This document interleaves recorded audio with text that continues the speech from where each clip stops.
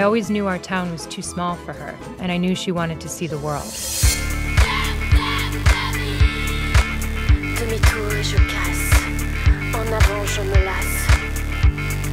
I think people will always judge. I did some photo shoots.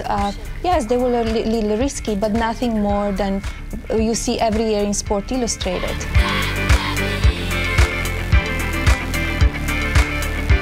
There was this great supermodel sitting next to Melania. I was supposed to meet the supermodel, and they were saying, look, there's so-and-so. I said, forget about her. Who's the one on the left?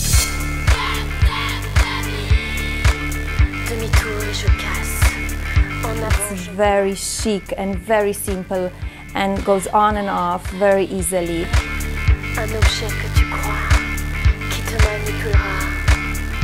Stand up, Melania, come on. She took a lot of abuse.